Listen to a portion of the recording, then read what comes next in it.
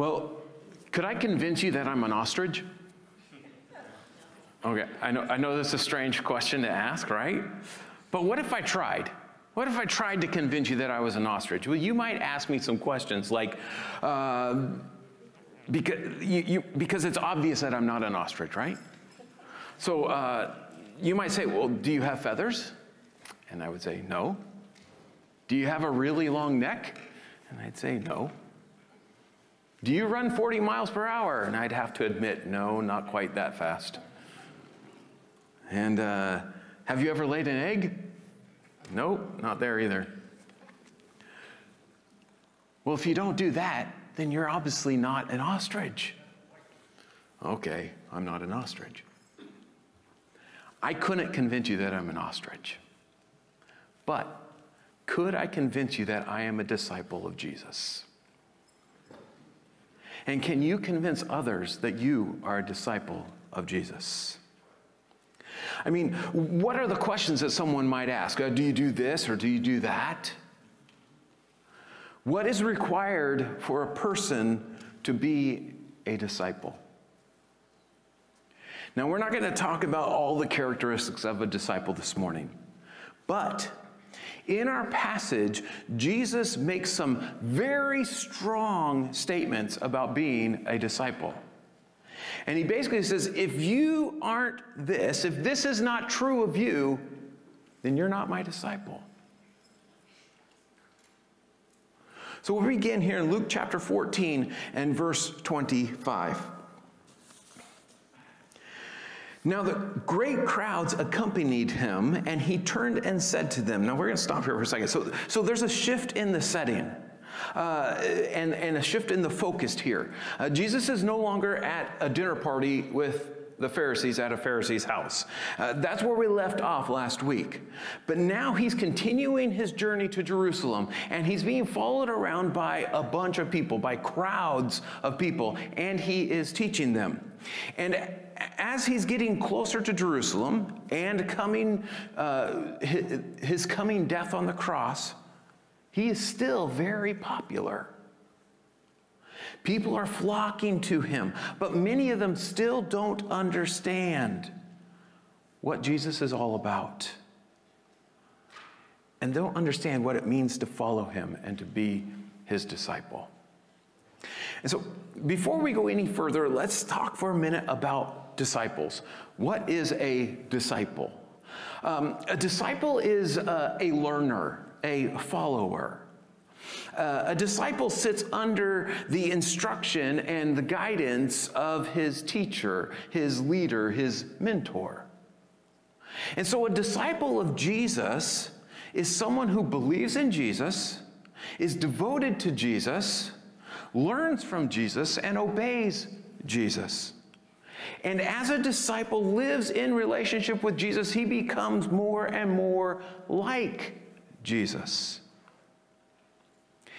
So as the disciple spends time with Jesus and following Jesus, his heart is changed as he takes on the character traits of Jesus. And his thoughts and his attitudes and his actions become like those of Jesus. Okay, back to the text now. So we saw there that there's a shift in the setting and the focus here. But there's still some thematic connections to the previous section. In the previous section, Jesus had told a parable to warn that many people would be left outside the door, outside the kingdom. And that they would ask to be let in, and they would say that they had hung out with him and that he had taught them. But Jesus doesn't know them, and so they're not welcome. And in that, we saw that there is a difference between, on the one hand, being in close proximity to Jesus, or hanging out with him, or even hearing him teach, and on the other hand, actually listening to him, learning from him, and responding in faith. Jesus, in this new section, will pick up on this idea as well. Also, in the very last parable of the previous section that we saw last week, People were invited to come to a banquet. But when it was time for them to come, the people didn't want to come. They were too busy with other things. The banquet was not a priority for them. They made excuses and they put their regular life stuff first before coming. And so they were excluded from the banquet, excluded from the kingdom, and others were invited to come and welcomed in. And so Jesus, in these verses today, will also pick up on this idea of priorities. So Jesus isn't talking to the Pharisees now, who were antagonistic towards him. Now he's talking to enthusiastic crowds who are surrounding him and coming after him. And in that crowd, there are some who truly believe and are truly following him. And there are those who are considering following him. And so Jesus tells them what it really means to follow him and what it really means to be his disciple. It's more than just being around him or being entertained or liking some things that he says or coming to be healed by him or to receive some other benefit from him. But being a follower of Jesus changes your priorities in life. And there are expectations and requirements placed on those who follow him. So anyone who accepts his invitation and comes to him is welcome. So everyone who believes in Jesus is saved by grace through faith alone. But along with that invitation to follow him comes the expectation that you will actually follow him. And so Jesus teaches the crowds what following requires of a person. So let's keep reading then, verse 26. If anyone comes to me and does not hate his own father and mother and wife and children and brothers and sisters, yes, and even his own life, he cannot be my disciple. So Jesus is giving some conditions here that must be met in order to be his disciple. In other words, if you're not doing these things, you're not following Jesus. Now, first he says, if anyone comes to me. Now, this is talking about coming to Jesus in faith, believing in him, and beginning that relationship with him. So that's requirement number one. But then he continues on. He says, if you don't hate your father and mother or wife and husband and children and brothers and sisters, then you're not able to be my disciple. Now, doesn't that just sound wrong? Well, I mean, if you don't hate your family, you're not able to be his disciple. Why does Jesus say this? Well, he is using some hyperbole here to make a point. Jesus isn't saying that you literally have to hate your family. In fact, if he did say that, it wouldn't line up with the rest of his own teaching and the rest of Scripture. I mean, earlier, Jesus had taught that the greatest commandment is that you love the Lord your God with all your heart, mind, soul, strength, and your neighbor as yourself. You are to love people. And God's word tells us to honor your father and mother, not hate them, honor them. And husbands are to love their wives, and wives are to love their husbands, and parents are to love their children.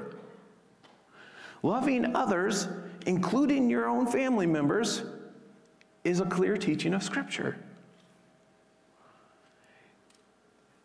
And we can see an example of Jesus doing this very thing. When Jesus was hung on the cross, at one point he said to Mary, "Behold your son." And then he said to John, his disciple who was standing next to her, "Behold your mother." You know what he was doing? He was looking out for his mom. He was caring for, making sure that she was going to be taken care of when he was gone. As the oldest son, that was his responsibility. And he found someone else and said, "John, take care of my mom." He was honoring his mother. He was loving his mother. But Jesus says here to hate your family. But speaking of hating your family in this way is a Semitic expression that would have been clearly understood by the Jews of Jesus' day, the first audience that heard him. See, the idea being expressed is that your love for one is so strong that it's as if you hate the other. That your loyalty and allegiance is so clearly given to the one over the other. Your devotion to one is so strong that any other devotion pales in comparison. And so when Jesus says that if you don't hate your family, your loved ones, you can't be his disciple, he means that you must love your family less than you love Jesus. In other words, Jesus must be your first love. He is the one you are devoted to above all others. So if the two were ever at odds, or a decision has to be made between pleasing one or the other, Jesus wins. Jesus is preferred and given priority. But why would Jesus specifically single out family like this? Well, it's because that's who you're closest to, generally speaking. That's who people are the most closest to. Family is who most people are most devoted to. And that's not a bad thing. That's a good thing. But family could also be the ones who compete with your allegiance to Jesus. Compete with your loyalty to Jesus. You see, they may make demands on your time and your attention that actually draw you away from Jesus. They may want you to do things that a follower of Jesus doesn't do. They may want you not to do things that a follower of Jesus does do. And so they may challenge your commitment to Jesus. And family may disapprove of you following Jesus and may even disown you for it. And then you have to make a decision. Who will you please? And sometimes family is okay with you believing in Jesus, but not with you being fully committed to Jesus. You see, if obedience to Jesus gets in the way of what they want and they want to do and what they want you to do, well, then it becomes a problem. They don't like it and they will try to discourage it. So who are you most concerned with pleasing? Who is more important to you? What if following Jesus cost you your relationship with your family? And see, this was a real possibility for the Jews that Jesus was first talking to. You see, if they believed in Jesus and believed he was the Messiah, and their family did not believe he was the Messiah, they could be cut off, disowned, rejected by their family. And this is still a very real possibility today for Jews and for people from Muslim families and some people from atheist families. Following Jesus can be very costly, but Jesus must be first in your life. This is a requirement of being a disciple. A disciple of Jesus puts Jesus first, even if their family doesn't like it. And if a choice has to be made between Jesus and family, a disciple chooses Jesus. Now, there's one other phrase here that we haven't talked about in this verse. He says, if you don't hate your family members, and then he says, and yes, even his own life. So we say, wait a minute, you have to hate your own life? Well, this is the same hyperbole, and it has the same idea. Jesus isn't saying to hate yourself, but that you must put him first, even before your own desires. That means you obey him even if you don't want to. Your own desires and feelings might fight against your commitment to Jesus, but a disciple submits to Jesus. Loyalty to ourselves comes very natural to us. We take care of ourselves. We look out for our own good. And it can easily stop us from being faithful to Jesus, following our own desires. But following Jesus means that he comes first. This may also mean that you're willing to give up your life and be martyred if necessary. Being martyred for your faith in Jesus and for remaining obedient and faithful to Jesus. Now, this idea, the Apostle Paul put it this way in Romans 12:1. He said, I appeal to you, therefore, brothers, by the mercies of God, to present your bodies as a living sacrifice. To give yourself to him completely. Present yourselves as a living sacrifice, holy and acceptable to God, which is your spiritual worship. He's talking about laying down your life and submitting fully to Jesus as an act of worship. A disciple of Jesus puts Jesus first, even before himself, before your own wants and your own goals and your own comforts. We love and honor Jesus above all, even above ourselves. Well, now Jesus tells us another requirement in verse 27. Whoever does not bear his own cross and come after me cannot be my disciple. Now, Jesus has already talked about taking up your cross daily and following him. This has the same idea here. And so he's talking about an ongoing daily way of life. Part of life, part of following Jesus is bearing your cross. And Jesus drives us home by saying, if you don't bear your cross, then you're not following me, not being a disciple. If you don't carry your own cross, you're failing to follow him. So to be a disciple, you must carry your own cross and follow Jesus. But what does this mean? Well, it's a picture taken from the Roman practice of making condemned people carry their own cross to the place where they would be executed. And this is what Jesus will do not too far from now, not too long after this.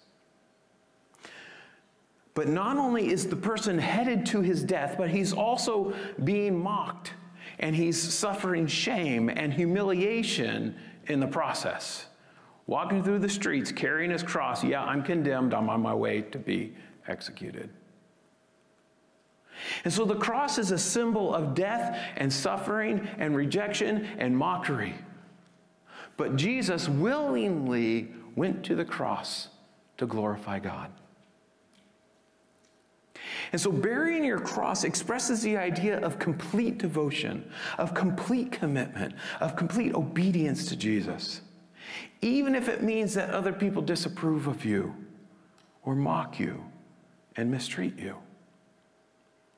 It means that you have learned from Jesus and you obey him and you live like him. And if necessary, you're willing to suffer and even die in order to remain faithful, or because you have remained faithful to Jesus. It means that you are willingly endure suffering because of your relationship with Jesus and to glorify God. A disciple is so committed to Jesus that he learns and obeys and follows Jesus' way of living. and willingly endures being mocked, disliked, rejected, and mistreated by the world because of it.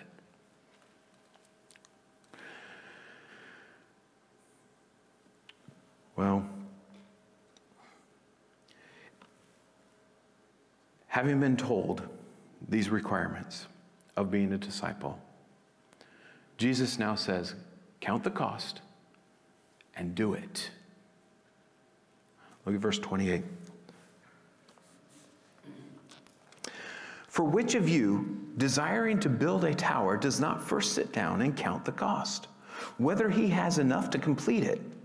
Otherwise, when he has laid a foundation and is not able to finish, all who see it begin to mock him, saying, this man began to build and was not able to finish.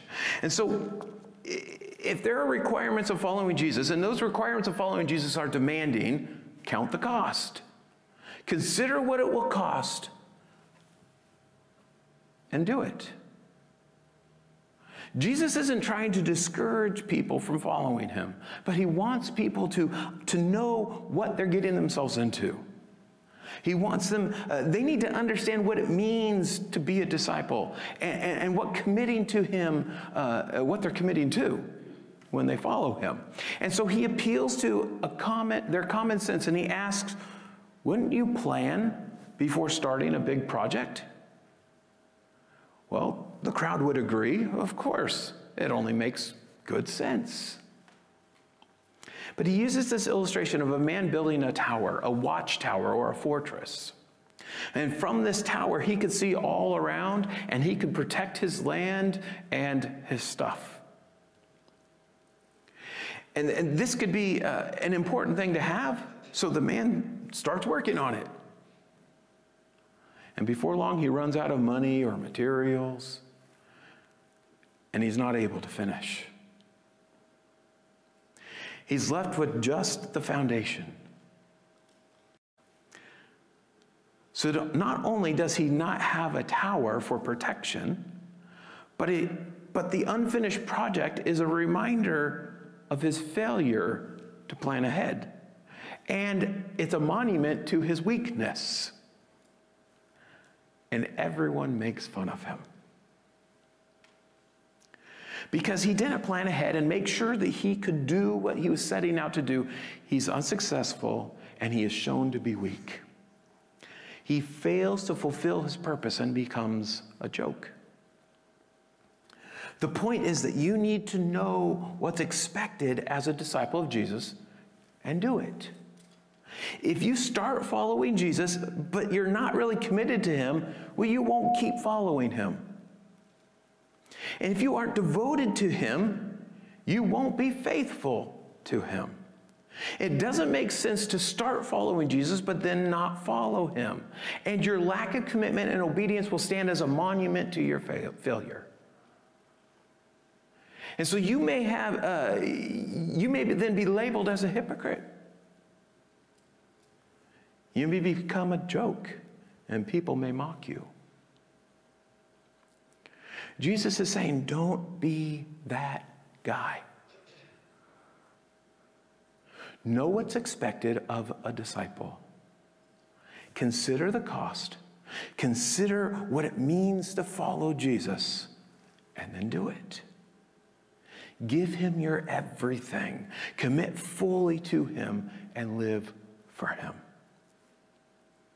So that means if you are considering coming to Jesus and following Jesus, or if you already have put your faith in Jesus, recognize that coming to Jesus isn't just about what you get from Jesus, but there are also expectations placed on you. You are saved by faith, but a disciple continues to live in faith, by faith. In fact, Paul says in Colossians 2, verses 6 and 7, he says, therefore, just as in the same way as you receive Christ Jesus the Lord, so in the same way, walk in him, rooted and built up in him and established in the faith, just as you were taught. So we make the decision to come to Jesus, and we are saved by faith. But faith doesn't stop there. Faith is the beginning of an ongoing, lifelong faith relationship with Jesus. When we have faith, we continue to grow and we remain committed to Jesus. You see, Jesus never made a call to come to him just to be saved from judgment, without also calling you to follow him. The invitation to believe in Jesus is an invitation to follow Jesus. And so this invitation to follow Jesus, to be his disciple, is a call to be saved from judgment for sin, to love and be devoted to Jesus, and to live in a faithful and obedient relationship with Jesus. And so, if you are considering putting your faith in Jesus, know that you cannot do anything to earn your salvation. But a saved person, a follower of Jesus, is expected to actually follow Jesus and to live in obedience to him. And if you've already put your faith in Jesus, then this stands as a challenge to the status quo. Are you really following? Are you living as a disciple? Are you fully devoted to Jesus and submitted to him? Is Jesus your first love? Or did you start to follow and then kind of slow down or get off the path or walk away? So the foundation is laid, but then you left the tower unbuilt. Verse 31. Or what king, going out to encounter another king in war, will not sit down first and deliberate whether he is able with 10,000 to meet him who comes against him with 20,000? And if not, while the other is yet a great way off, he sends a delegation to ask for terms of peace. So we have another illustration that says it doesn't make sense. It's foolish to not think about what it will take to be a disciple of Jesus. So he tells a story, and in the story there's a king who has an enemy who's coming to meet him in battle. The problem is the other king, the enemy, his army is twice as big as his own. And so that other king is probably much stronger than he is. And so a wise and competent king would assess the situation and would consider whether or not he's able to go and meet him in battle and win, and then make the best decision. You see, if he can't win, well, he has more to lose by fighting and more to gain by submitting and aligning himself with the stronger king. And so he'll immediately yield and negotiate a treaty. You see, it's wise to weigh the cost and benefits of following Jesus, and to know what's expected, and then to commit to it and do it. Do what's necessary for the best results. And then Jesus continues in verse 33 and says, "So therefore, any one of you who does not renounce all that he has cannot be my disciple." This verse 33 begins with, "So therefore." Jesus is making a direct application from the illustration of the kings there and the man with the tower. This is what makes sense. This is what's wise. Once you have considered what it takes to be a disciple, you do it. Jesus says you must renounce everything you have, all your earthly possessions. And if you don't, well, then you're not able to be his disciple. Now, this word renounce literally means to leave or say goodbye. But it's used figuratively as well to mean to renounce loyalty to or to break ties with. You see, Jesus isn't saying that you have to get rid of everything you own. But he's saying you need to give up your attachment to those things. Your allegiance is to Jesus, not to the things of this world. And so you can let go of things and follow Jesus, because your heart's desire is Jesus. Your commitment in life is Jesus. Your greatest attachment is Jesus.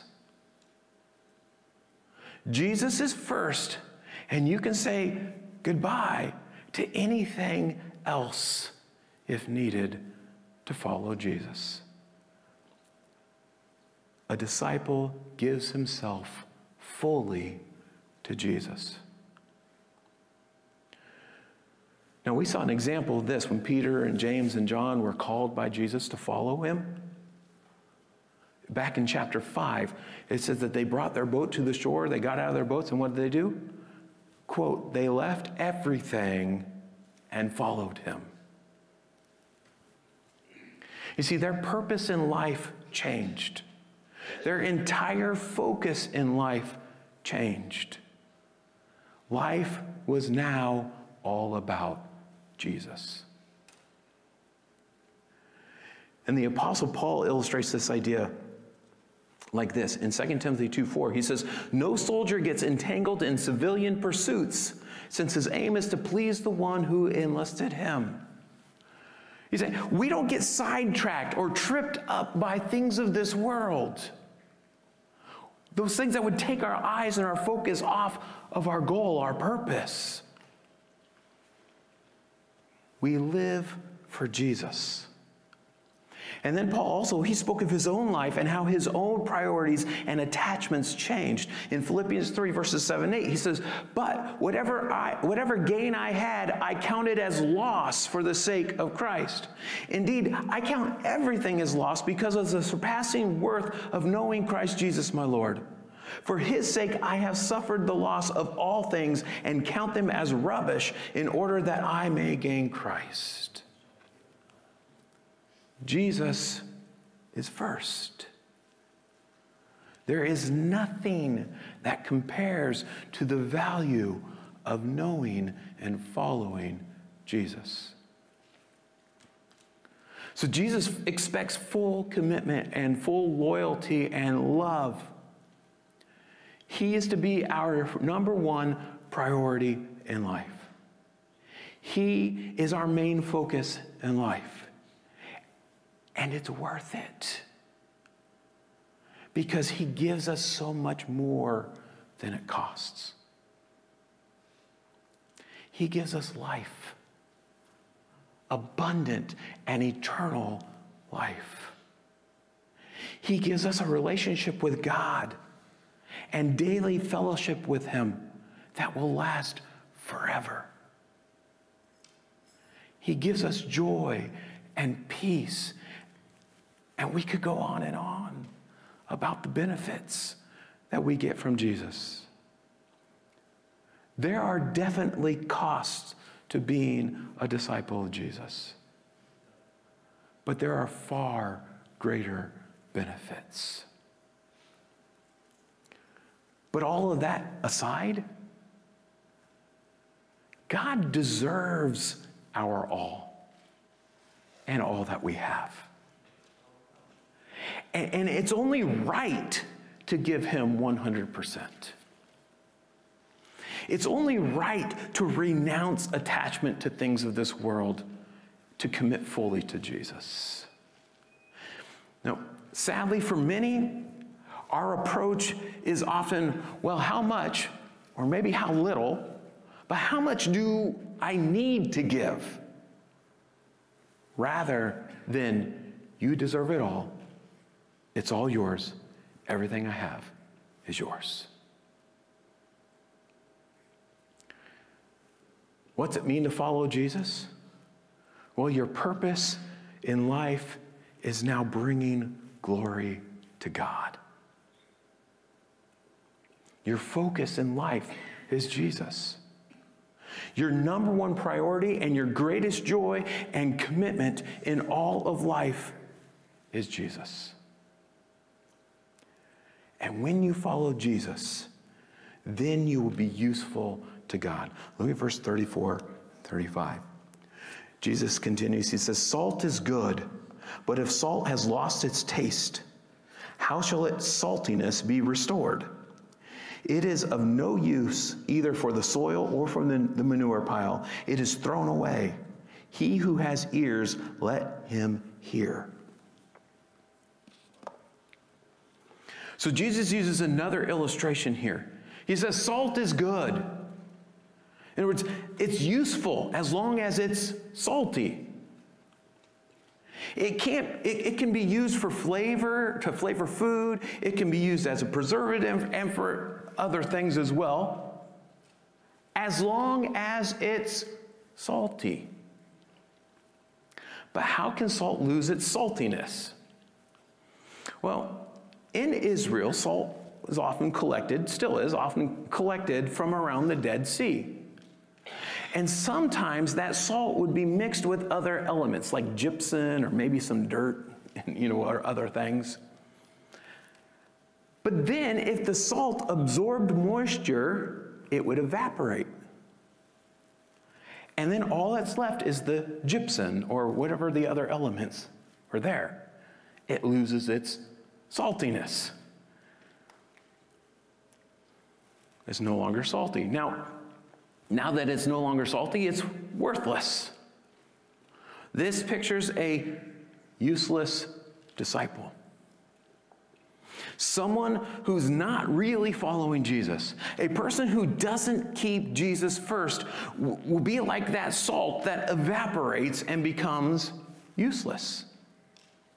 If Jesus is not the focus and priority, you will not be able to faithfully follow him. Then Jesus says that the useless salt is thrown away. Now, this could allude to a person who isn't a true believer, not being saved from judgment. It could also allude to the physical death of a believer who is disobedient, like Ananias and Sapphira in the book of Acts. But the image here is vague. But one thing is clear. The salt being thrown away, it ties up this image, and it makes the point that unsalty salt is useless. The person who isn't committed to Jesus fails to follow him and is useless to God. So, the person who doesn't actually believe in Jesus and who demonstrates that reality, that he doesn't believe, by not following Jesus, he's not saved. Jesus is not first in his life, and he's not useful to God. And this also suggests that a person who began in faith but allowed other things to have the first place and then failed to follow is not useful for the kingdom either. But what a tragedy to have the opportunity to be used by God, but then to be deemed useless because you didn't pursue following Jesus. And then this section is wrapped up with the warning. If you have ears, listen. In other words, do it. Jesus is saying, don't be that useless person. If you want to be useful to God, you've got to stay salty. You're only useful to God if you're a disciple of Jesus, if you are following Jesus. So consider the cost of discipleship. Understand what it means to follow Jesus and do it. Come to him. follow him, be faithful to him, and then you will be useful to God. As a Christian, your life has been fundamentally rearranged. Jesus is now the center of all you are and do. Life is from him. Life is for him. Life is all about him. And as a follower of Jesus, this impacts every part of life. Romans 4:18, Paul says, "For if we live to the Lord. And if we die to the Lord. So then, whether we live or whether we die, we are the Lord's." He's saying it's all for him. He has the first place in all things. We are his, so we live to please him in all things, both in life and in death. We live for him, and we are willing even to die for him. Life is all about following Jesus for the glory of God.